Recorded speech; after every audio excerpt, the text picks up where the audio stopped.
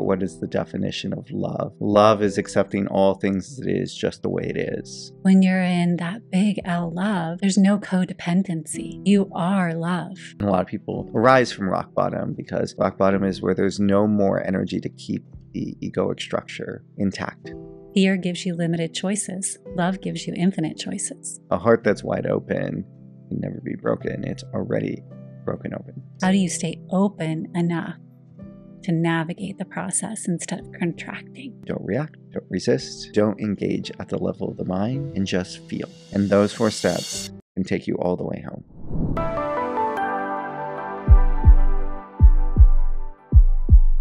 Hi, and welcome to the Heart Leader Podcast, where our heart and our mind align.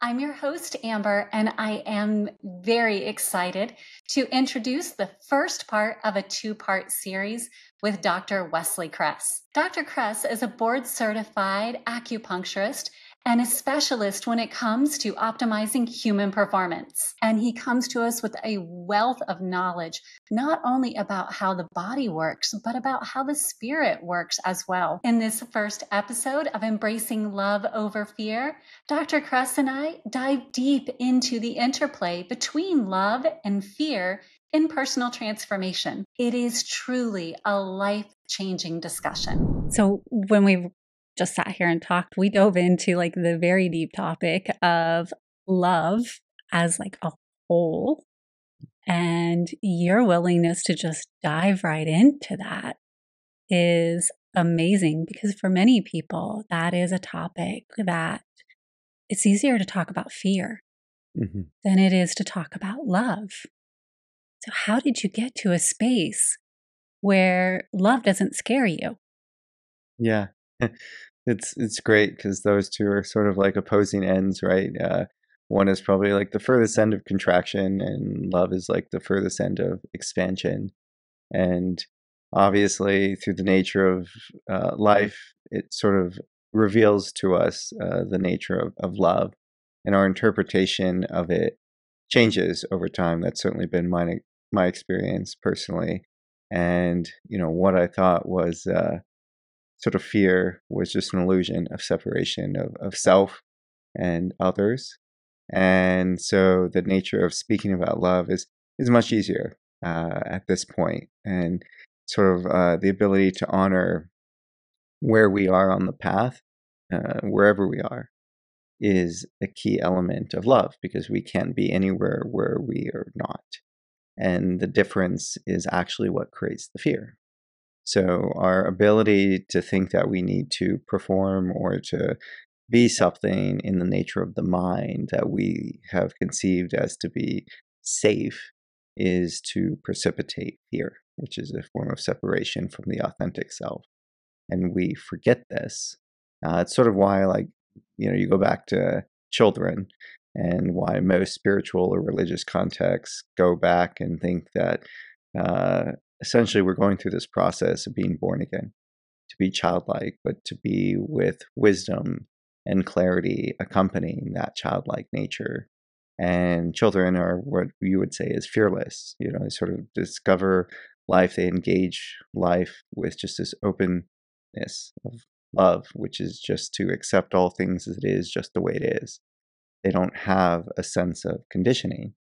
They don't have a sense of separateness. That's something that comes after, right? And that is what creates the nature of fear. And so through that is, in the beginning, natures of domestication by parents, by society, by the collective, is we learn to need to be something other than what we are. And so that's essentially why we suffer. And that difference is the degree of sort of invalidation of what we're feeling inside. So say you're 4 or 5 years old and you go to your mother or your father and you're feeling some sort of experience of emotions, and they communicate that you should feel something other than that. Maybe because of the nature of that being one of the shadow emotions, be it fear, anxiety, shame, guilt, sadness, some of the areas of contraction. And through that, you think that you need to be something different. So you start to perform as if that feeling is not real. And that comes out as our personality, or what most would say is our egoic structure, right? And it's just there to keep us safe, meaning that there is an authority figure or someone above us in this new terrain that we're experiencing that's told us that what we're feeling is not valid. Yeah. So the ability to reconnect with ourself is the whole healing process, and to allow the dissolving of the mind and to come back to the nature of the authentic self, which is to feel. If I were to encompass, like, well, what is the definition of love? Love is accepting all things as it is, just the way it is. And that is essentially what grace is, right? To receive someone without the need for them to be anything other than what they are. Come as you are. Yeah. And so that's more or less the capital L love. The small L love is a lot of the conditionings that we learn to behave as if we are actually practicing love, and what we learn to be safe. And so this idea of needing to be something that we're not, which is like maybe to be on, which is to be triggered, is to go away from the authentic self, right? It's to go into performance. And this is often the time where most people experience this sense of being unsafe in the body, because they've been told that something what they're feeling is not right, or not actually accepted in the nature of the world. And so, yeah, that's where it arises from. And when you're in that space of the capital L love, you can allow all things to just be exactly as they are. And through that, our own mirror helps others heal. And that's essentially why we're here, is to help mirror back the light that's within all of us. And we're at different points of the journey of that experience. And that is part of what helps create liberation, meaning everyone is seeking the freedom from, they just don't know it. And that freedom from is the freedom suffering. And that fear is that resistance to those things that could hurt us. The illusion is that any amount of protection doesn't allow us to experience safety, right? Because if you're protecting, how could you possibly be feeling safe, Yeah. and expansive? And we often talk about, I love that little L love versus big L love, because when we're in little L love, often we're attempting to love ourselves through someone else. Yes, But then all you're going to get is the level of love that that person is able to filter through to give back to you. yes, So you're never really going to receive the fullest amount of love. yes, And when you're in that big L love, there's no codependency. You are love. yes, And so you are so full with love that it is spilling out to everyone and everything around you. And so there's no codependent nature to yes, that. yes. Exactly. And that's all of us at our authentic core is just this. And so a lot of this whole path is just your remembering, Yeah. a dissolving of the nature of the illusions that keep us from that experience in perpetuity, right? So this ongoing experience of just our authentic core nature. And of course, depending on the degree of trauma, which whether it be small t trauma or large t trauma, that one is limited in terms of the nature of that experience of that truest essence, which is just love. And so we think we have to go and do something to find it, only to come back and remember that actually it's something so close to us that any idea of trying to get it was sort of a misperception or an illusion. And just to speak to your point, that essentially, yeah, the romantic side of exchange with someone is like a biggest teacher of the capital L love.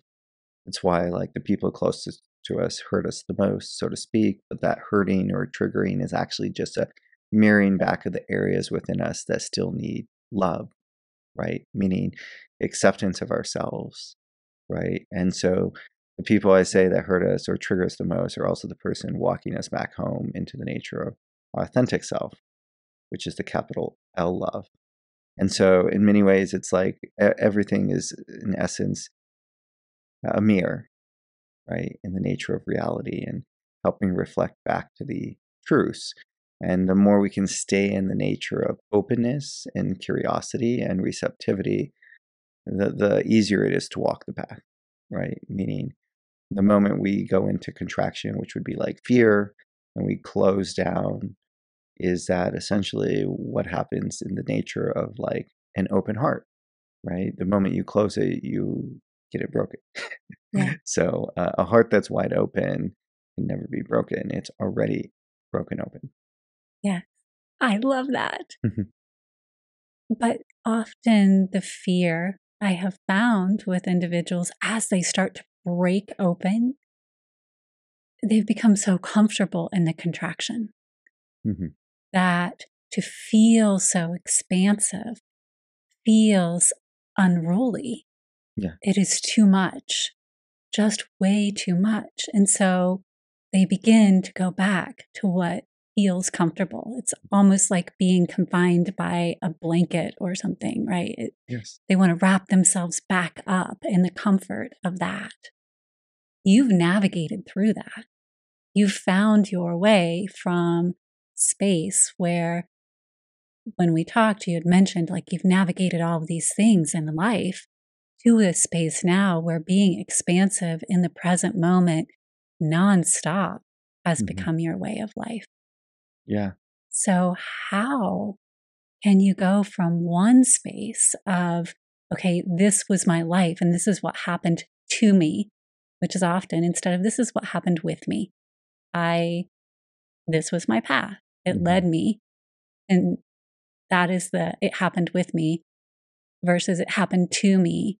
And that goes to the little t, big T. These are traumas. They're cutting, they're cutting, they're cutting to how do you get to, okay, this was something I used to get to a point where I could open myself up. These cuts were actually breaking me open so that I could feel where I'm at, Yes. right? Yes. Yeah. The process, right? Yes. I would say information doesn't equal transformation. Oftentimes, the nature of content of a lot of really powerful books along my own path at the level of the mind or the intellect was something beautiful. It like took me into a nature of dreaming about what could be, but it sort of fell short in terms of the integration of transformation. I think that's what you're speaking to with reference to the nature of like, as you move into expansion, and there's sort of this familiarity with contraction because, in all essence, the whole reason that we have that is for survival. So I would say evolution and self realization or spirituality is sort of looking back at each other, right? And sort of they're mirroring each other. And so what you're speaking to in terms of the nature of familiarity is familiarity breeds safety, right? So that's why marketers spend billions of dollars on the nature of exposure, is that if you've seen it enough and you've survived, it must be safe. Yes. It doesn't mean that it's safe. It's meaning that at the layer of the mind, it's safe because you survived. So this just goes back to the nature of why we constantly go back into unhealthy patterns is because we've survived in those unhealthy patterns, meaning they kept us safe at the layer of the mind, right? So be able to drop below that is where the process of transformation takes place. And understanding the distinction is where all the healing is. And so most of us are in the familiarity and intimacy of the mind, and we think it's the same as the nature of like the somatic or the body and the heart. And you don't know what you don't know, right?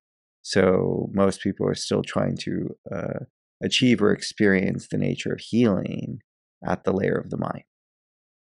And this was my path as well. So the intimacy with the layer of the mind is pretty strong, just because of my early trauma, where it was so significant and so profound that the only safety was left in the mind. And so I tried to construct, as most people do, is they move to the layer of what they think could be safe and try to figure it all out. which is like this hyper intellectualization of the nature of reality. So if I just figure out reality at the nature of the mind, then of course I'll be safe, right? Like I'll figure it all out. But the ultimate truth doesn't lie at the layer of the mind. In fact, the layer of the mind can't actually know truth. And that's what I actually fully understood as I went to the edge of the mind, is that there was a limitation in it. And to know something in terms of everything that it's not is you can sort of start to know the opposite side. And so my journey very much went through deep depths of suffering, because the old saying is like, the more you know, the more you suffer, right? And some people will say, oh, ignorance is bliss. And I'll say that until the freight train hits you in the face, right? So Yes. ultimately, ignorance is more of a reflection of the nature of like how much of our subconscious hasn't been brought to consciousness, meaning brought to the light. And so we can choose to take our light and shine it within ourselves. And through that, that can help us reveal the nature of the unconscious patterns of suffering that we have. That's sort of like the very first steps of the awakening process, right? It's sort of you wake up to these truths and then you clean up, meaning you sort of like are aware now of what needs to be changed, and then you grow up. And this sort of happens in perpetuity. And so to bridge that gap, like what are the processes that one has to like go through in order to sort of like reduce the patterns of engaging with the contractions, is there's many different tools that people can utilize as a means of eliciting this sort of expansive nature. And a lot of it is more in the doing than it is in the learning. And so it's actually an unlearning. And Yes. I so love that. that is where I think a lot get hung up, and I would say suffer a lot. And I would certainly say that for myself, that was part of the experience as well. It was like, I knew almost too much. And part of why when people ask me about these topics today, and I can articulate them very well, is simply because of the nature of like understanding the roadmap in intricate detail before ever the transformative process occurred. You know, and so there's both a value, and all forms of contraction have value, meaning walking through fear and shame and guilt is where all wisdom comes from. Like it doesn't come from the light, Yeah. right? The darkness actually is what precipitates the light. So if you go to a darkness retreat and you sit in a darkness retreat for like, say, 7 days, 10 days, 14 days, you start to see the light, right? Yeah. And that light is within all of us. And so the whole challenging process of this is actually because we're wired to move away from pain. And I would say that pain is a representation of these sort of patterns, right, of resistances of the shadow.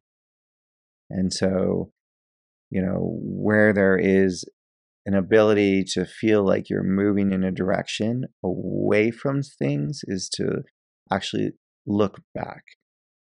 And so if you feel some form of resistance to something, that's where you need to look. Yeah. And that's obviously uncomfortable. And the best knowledge is like a cold plunge, no one ever really wants to go into a cold plunge, right? But you do it anyways. And so in the same way that no one really wants to look at these pieces within themselves, there's a higher order of recognizing that anything on the self-realization path or the healing path is front loaded in pain, meaning the highest intensities up front. And then the biggest payoffs on the other side. And that's where the word devotion, faith, and trust come in. Is like those words were just ways of conceptualizing this piece. Is you sort of have to have some degree of faith and trust and surrender and devotion to go through your own pain to get on the other side.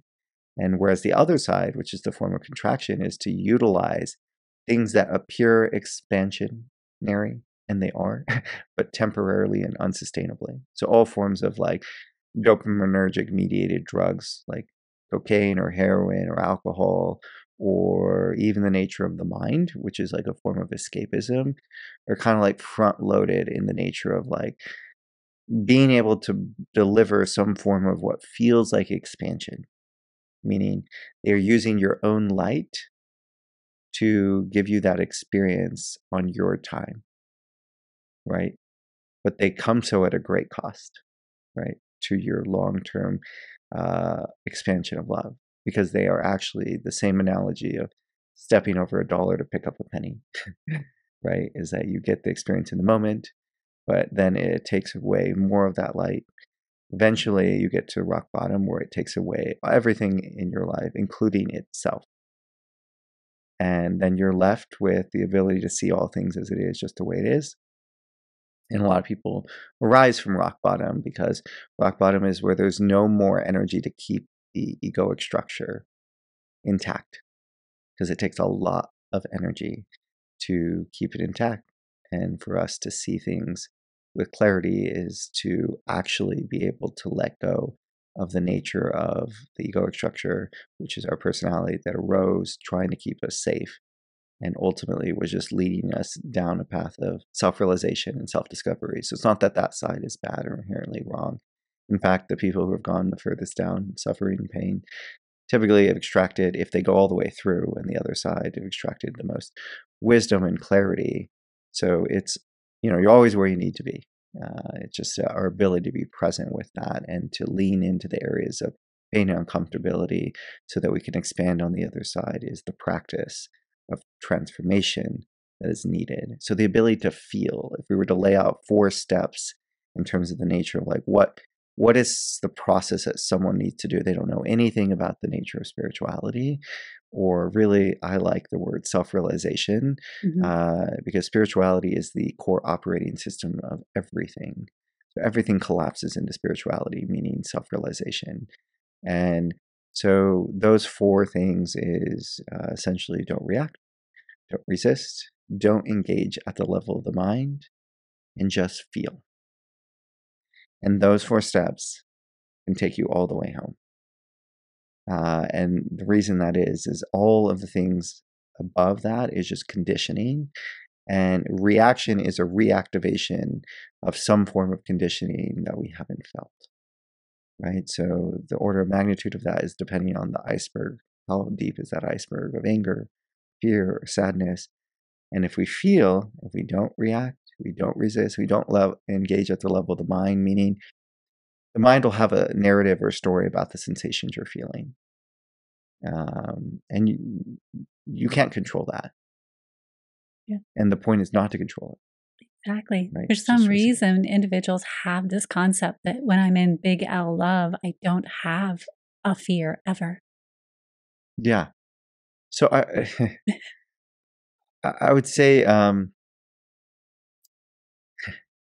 and this is the tricky part, is like along the path, there's a lot of ammunition that the mind gets, as you learn more at the level of the intellect. And this is where it's like challenging. I think some people that are like very intellectually driven, such as myself and others, and going through this path, is you can start to project like where you should be very quickly versus where you are. And I would say that, yes, at the furthest end of wholeness, there is a sort of dissolving of the nature of fear, and there is like a fearlessness, and most of the path requires a lot of courage. And that's sort of leaning into the nature of things. And so there is a truth there in terms of the nature of like there not being a direct experience in the nature of fear in the same way that you used to experience it, because the reason is that everything collapses into the nature of experience of wholeness. And so it's like you don't know what you don't know. And so like if you were to ask me this, just a year ago or 2 years ago, I would have said, well, I experienced the nature of fear and just sort of move into it, At the state most of my experience at this point is, yeah, I don't experience it. But it's a little bit challenging for me to even express that, because I do know like when a mind is sort of hearing that, it starts to gravitate. Well, like, I wish I should be there, or I should be there, or I need to, my experience needs to be just fearlessness. I mean, honestly, that's why people take drugs, right? Is like this ability to create an altered state of consciousness. Like alcohol, for instance, like numbs people, so like they don't necessarily feel fear the same way, right? They move into a state of expansion, right? It's a form of altered consciousness, but it comes at the cost of contraction of the body. And so the key is to where like all things are aligned at the end, which is like the heart, the mind, the body, and the soul. Like everything is in integrated wholeness. So there's no separation. And at that point, yeah, there really isn't. You've seen through the illusions, and it's your experience is different of things, right? But to hope that you're like would have that is also to like reject the nature of where you are, which is like would just precipitate more suffering. And so I sort of speak about this delicately, knowing of the path and knowing that like we don't want to create this idealism of like you needing to be somewhere where you're not, right? Because then it's just a performance. It's like a projection, and the spiritual ego is harder to see through than so to speak, the human ego. And I would say the distinction is there is like there's these qualities and attributes of the spiritual ego that are more in the light, and so it's like harder to see through that than it is the nature of like the shadow, right? Because like of course like no one really enjoys being around someone who's like very contracted, like anger, fear, sadness, guilt, all of those things. And yet at the same time, like those are what teach us everything about the light. So uh, there's really value in the wholeness of everything. And part of this whole process is being able to accept all things as it is, just the way it is, and feel it all. And everyone's path is unique because the nature of like their dream world and the nature of their small t trauma and their large t trauma, um, yeah, is distinctly unique to them and their interpretation. Even two siblings, I have an identical twin brother who is a mirror twin. Fascinating enough. So I'm right-handed, he's left-handed, and our traumas were very mirroring of the way we handled it. He entered in more of like initially a functional freeze, and I entered into a fight, you know. And so it was like staring back at like the opposite ends of the pole. Of course, like needing to arrive back at the divine center, but I sort of have to go through both paths. And so that's sort of the tricky part. Is from my experiences, it was easier to sort of like dive into the nature of uncomfortability because of the nature of like how my nervous system handled it. I became very familiar with the fighting. So chaos or stimulation or anything like that was just what I thought to be normal and safe. And I see that in a lot of like entrepreneurs. It's like they've had a lot of pain and they move forward into the nature of the world, like trying to create a sense of healing. And that is part of their own path. And it was part of my own path along entrepreneurship as well. And then you sort of like have to come back to the nature of like a recalibration or reorientation to this, which is a little bit tricky. There is like an integration of like, most of us are motivated by our pain. And then, like you said at the beginning of the podcast, just like, to dive into love is, very different than to dive into the nature of fear. People are very intimate. And as you become intimate and familiar with something, you just think that that's the way the world is. And so to operate in the world through love is different than to operate through fear. And so there is a huge integration process because you're no longer motivated to move away from pain, right? So Exactly. like, how do you operate? Yes. And how do Yeah. you operate in something so vast when you're used to something so limited, Yes. right? Fear gives you limited choices. Love gives you infinite choices, Yes. right? So there's just such a difference how you approach it. Yes. And for those who don't know what small t trauma and large t trauma Mm. is, can you navigate through that and how you know about small t trauma and big T trauma and what it means to you in your daily life? Yes. Yes. Yeah, I think, Dr. Gabor Mate like explains this in one of his recent publications and something that's been kind of discussed more openly. as of late, and I would say large T trauma is really the order of magnitude, right, versus small T trauma, and the nature of how our autonomic nervous system changes as a result of that magnitude. You don't ever really experience the same experience again in the same way because of that large T trauma. And it can be, that's what defines it, right? And we have all these other labels that we put on it, like PTSD, CPTSD. All of those things are just a representation that the nature of the nervous system still has a lot of unprocessed sensations, right? Yeah. That it hasn't been able to feel fully. And the depth of that and the magnitude really determined by a couple of variables. So, like the timing at which it occurs. So, the younger that child is, or baby, or infant, or, teenager or adult, would determine the order of magnitude. Because you really have like this sort of like relationship having of interdependence. So the organism has a certain capacity to handle sort of stressors, meaning the unknown. And so if someone who's very young, be it of a very young age, like 4 or 5 years old, 3 years old, 6 years old, their nervous system is very underdeveloped, right? So the ability to like feel something of a high order of magnitude, such as like sexual trauma or like physical violence or abuse, is of a high order of magnitude, right? Because that organism just doesn't have the ability to adapt. And they also don't have any sort of like nature of perspective. Everything that happens is like a direct result of them, they think. Yeah. Whereas like when you're older, you can kind of like put into perspective the different orientations of what might have taken place, and you have an ability to perceive. That's a lot of the development of the brain psychology. And so the prefrontal cortex and all of this helps us like actually have a shift out of like it's sort of like thinking it was all our fault. But like young trauma like that doesn't really have that capacity. So both the nature of the organism and the magnitude of it, and then the depth and breadth of it. So how much did it happen over many years? Was it a single event? And then just your sort of interplay with that. So was there a huge degree of resistance?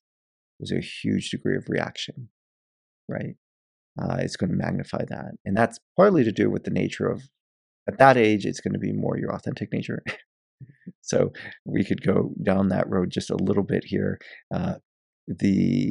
We all sort of have a different nature, similar to like the way animals have a specific nature. And because animals don't have like a mind or an egoic structure, they do have emotions, they have thoughts, but a mind is sort of like this nature of like a projection of the future or the past or lenses of perceptions or beliefs. They don't have that. They do have conditioning that, especially domesticated animals, they don't have like the nature of the mind. So they can be always in the eternal now or the present now. And so that's why like dogs are like a good representation of unconditional love. And so to play off that, like a snow dog would be a representation of like an authentic nature of just like really more of a fighter, right? Someone that the orientation of the nervous system is a little bit stronger on the sort of sympathetic, normal set point of healthy. Whereas like a mastiff would be the opposite of that side of the spectrum, where their set point is more on the parasympathetic side. Uh, and these are all spectrums, so there's really not binary. The mind likes to think in binary terms, and really everything in reality is relative in a spectrum. And so you might see those at two ends of the polar opposite. So the ability for that nature of like, say, a baby that was more of that orientation, like what Ayurvedic might say is like a pitta body type, whereas like inherently they're more fiery, more likely to resist, more likely to fight, is going to have a higher order of magnitude of trauma inside, more relative to the nature of like a mastiff, which is like more of a kapha type, where it's like higher degrees of like set point in the parasympathetic, which is essentially to receive the moment, and so that different authentic nature is where things are a little bit different in terms of the nature of like why two people of the same orientation might experience trauma differently. And so all of this sort of relates back to the nature of a large T trauma, but to speak to your point in terms of like small T trauma, is something everyone experiences. And so there really is no difference. And that's why like a lot of the spiritual self-realization path is like, oh, life has suffering. It's because we all sort of have this shared experience of that, where something just doesn't feel right, doesn't seem right. And that's more with the development of separation, which is a form of the small t trauma. Part of this is like magnified in the nature of domestication. So small t trauma and domestication is like your parents are essentially loving you as the way they were loved. And so they're doing always the best that they can based on their own experience of that, no matter what it is. And I would just go as far as to say that that's actually always the case for people. And I know that there's probably a challenge of really accepting that, but it is really just the case. Like if people actually knew the truth, they would not actually see it the other way. And that's why I think like the saying when Jesus was like hung on the cross is one of the most accurate sayings. Is like when he said, "Forgive them, for they know not what they do." He didn't say, "Forgive them, for they know what they do." Right, and that Right. distinction was a very important distinction, right? Meaning that the unconscious behaviors that they were carrying out was just a inability to understand the full self-realization, and that when you harm someone else, you're harming yourself. And so he was able to stay in the nature of compassion and openness and love because he knew that anything of closure, contraction, or fear would ultimately hurt him and then carry over to hurt others as well. So it was a form of alchemy, a form of transmutation because of all of the self-realization that he had done, and despite the sensations of being nailed to the cross and just like being crucified and all of that, which like from the primitive side of the mind would be like, well, how could you? The reaction is like love is accepting all things as it is, just the way it is, right? So his nervous system had been able to receive, like his heart was wide open. But even he went through a time where he had to come to the acceptance of that, which I Yes, think is very important, yes, the right? process. Even those who have this big L love, it doesn't keep from the process. Yes, yes, And that I feel helps people understand like, no matter where we are on our journey, there's still moments because it's kind of folds in on itself. We're hmm, all there. And so, how do you navigate the process is the key. How yes, do you stay open enough to navigate the process instead of contracting, yes, right? That exactly. just goes to the trauma discussion, right? The big T, little t. And you had mentioned death by a thousand cuts, right? Or Yes. so, Yeah, and that's the way I think most people discredit their own pain and suffering is, they see the order of magnitude of someone else's, and then they're like, oh, well, I didn't experience that. It's like, well, most abuse, 98, 99% is done by ourselves, right? And so like we come across the nature of like what has been done to us, we absorb that into the nature of our consciousness, our nervous system, and that gives way to the pattern of thinking that we identify as self. And then the ability to like work through all of that is really a path towards healing. And so the ability is to meet ourselves exactly where we are, right? And so that's part of where like I think religion goes, a little off. Is what you're speaking to, right? Is like this idea that we need to be somewhere where we're not, and then people start trying to project in the nature of the mind, yeah, right? And so yeah, that was actually spoken to a little bit in terms of like the worshiping of like a false deity or a golden calf, and like Jesus never intended for that to take place. In fact, it was very representative of just the nature of his whole path. Like he was like born supposedly as a Jew, right, and then like ended up as a Christian, and like he wasn't really like he didn't care necessarily about the identification of anything. Identification is in the nature of the mind, right? It's sort of an egoic construct where we hide behind as a way of like projecting so we don't have to accept all of ourselves and to feel all of ourselves. And so the nature of the process is all we have, right? Because the process is the eternal now, right? To be anywhere where you are not yeah, is to be in this sort of orientation towards an outcome or a nature of an identification. So that's where all suffering lies. And so that's where, like, of course, like, learning about these things is part of that process, and as we learn, sometimes the judge becomes stronger and like, oh, we should be something other, we should be compassionate in this moment. And that's part of the recognition. The piece to go back to is like, as you do like practices like meditation or practices like breath work or things that help us expand the nature of moving from a reaction to a response, is where that sort of increases in our ability to choose, right? That's part of the nature of like awakening. And the self-realization is that the nature of a time is actually a mental construct in the mind. And so we dissolve part of that time component through these practices, meaning it sort of time dilates, expands. And you can see this in the nature of like psychedelics, or you can see in the nature of near-death experiences, right? Time dilates. Is it really time dilating or mind changing in terms of interpretation of things? And that I would say is more the latter, right? So those are tools, or those are things that happen. But what's happening is actually the letting go of that lens of perception of like time, right? And so it all collapses. And so it appears that everything's slowing. We're like moving into like the eternal now. But really, that's just the dissolving of the lens of perception, Austin right? and I talk about it. I Yeah. experience time very differently quite often than Yes. he does. Yes. And so it's interesting how relative time actually is. Yes. We hold so much to it, Yes. but again, it's making certain that we have everything in our little compartments so that we can go through a day in that compartmentalized fashion, Yes. which is so important for the mind, Yeah. not necessarily for the soul, which is why even with faith or religion, it's important until it's not important, Mm-hmm. right? All things are important until they're not important. At what point and how do you get to the different stages for them to not be important is really what you're speaking to, and that flow of love, right? Yes. So yeah, the love piece is like, and this is probably where some of the tricky part is like,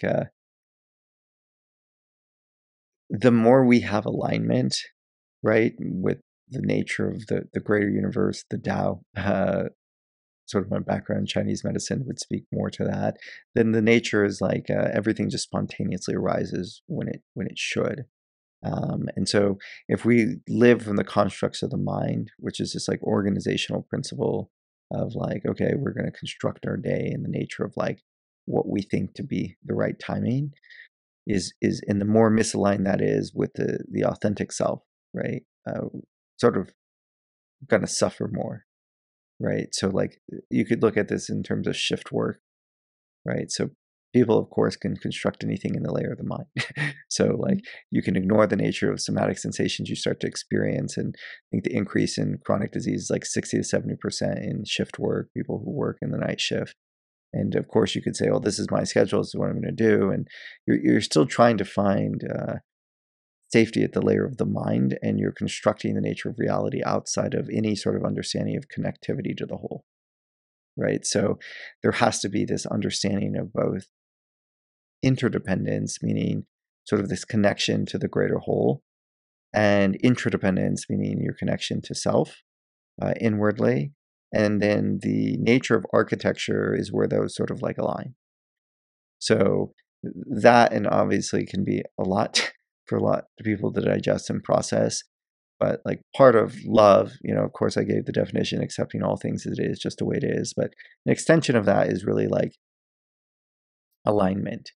And that alignment comes from the speaking of truth, right? Meaning your authentic truth, not from the nature of the mind.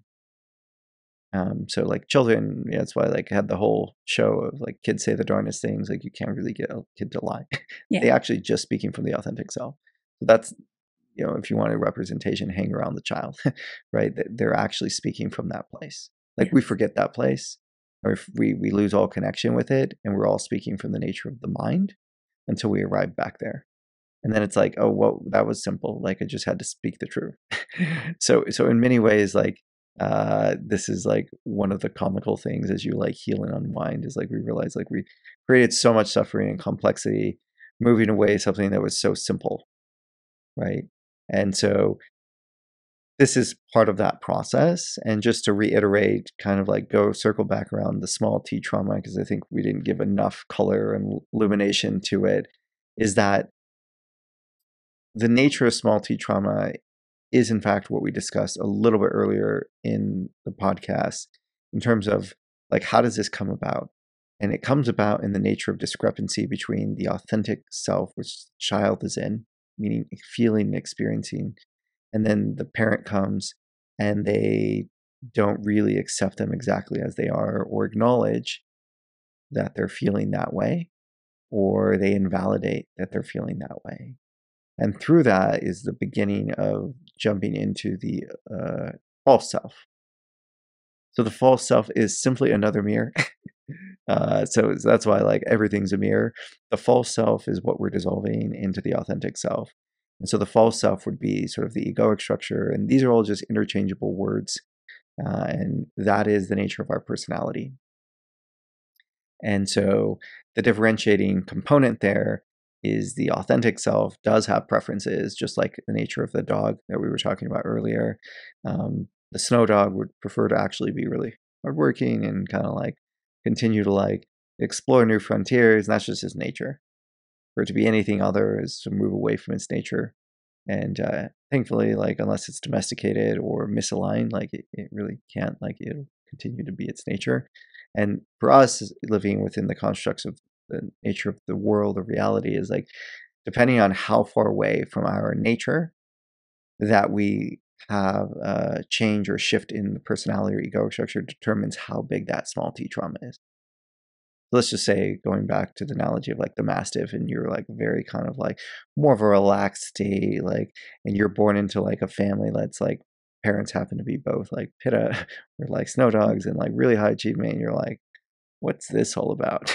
you know Essentially like your degree of small t trauma is going to be super high and super wide because that domestication process is going to be super misaligned, um, in terms of like your authentic self versus like how constructed. And the domestication process is oftentimes we domesticate in the nature of withholding love. So it's like, you go and do something, and all of a sudden your dad's scolding you or your mom's scolding you, and like, or they're not happy. And like, we learn to please another person or appease to another person as a way of trying to get them to open back their heart so we can feel safe opening our heart. Right. But truthfully, like, that's part of seeing past this piece is the healing is that we can actually, as long as we're staying within our authentic nature, we don't need to do that. But we have to actually go through the dissolving of that illusion, which is a very strong illusion that most of us are under in terms of the domestication process. And so that's where the small t trauma starts to really build up, because let's say your parents does this every day. You start doing this every day for you. And your relationship to self at that point is one of rejection, and you feel highly motivated by rejection. And so this carries on in your life, and you may actually practice that through your achievements, through academia, through the nature of like even exercise, right? So you get people who are really constantly punishing themselves as a way of moving forward, and they can't ever arrive at a place of like wholeness because you can't progress further unless you punish yourself further. And it's like the relationship to that process is the problem. It's not the actual thing itself. But in order to like unwind that would be to have to dissolve that whole thing, right? So it's just like too much for people, right? And so instead, if you had a love relationship, it might start slower, might be a little bit more organic in the nature of like coming versus like the really start pull of like rejection where it's like a fear response, right? Yeah. It's like a trigger to yourself. I really need to do this, and it feels like you're moving really fast towards your goal, quote unquote, whatever that is, which is the projection of the mind. There's really nowhere to go. But that's what you think will make you feel safe, right? Or feel loved by the nature of your projection of reality of self and others. And so it's a unwinding of that and a recognition that's not the case.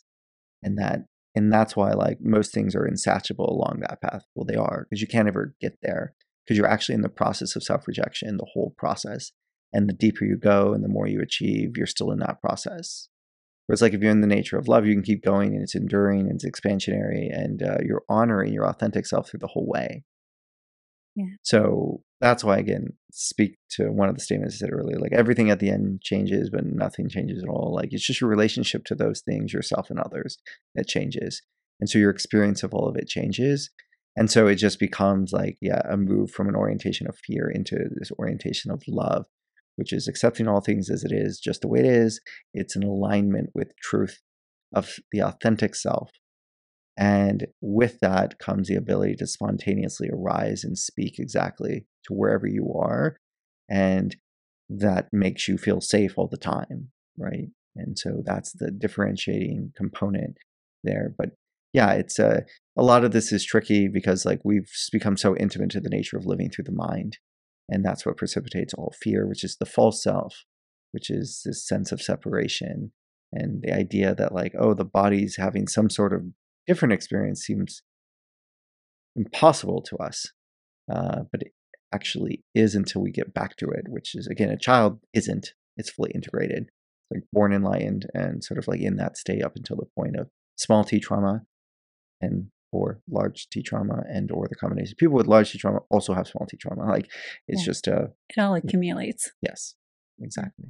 Thank you for joining us on this episode of the Heart Leader podcast, where our heart and our mind align. We were so grateful to have Dr. Kress join us in this discussion, and he'll be around for part 2 next week, where we discuss the parallels between entrepreneurship and the spiritual journey. It's an episode you will not want to miss.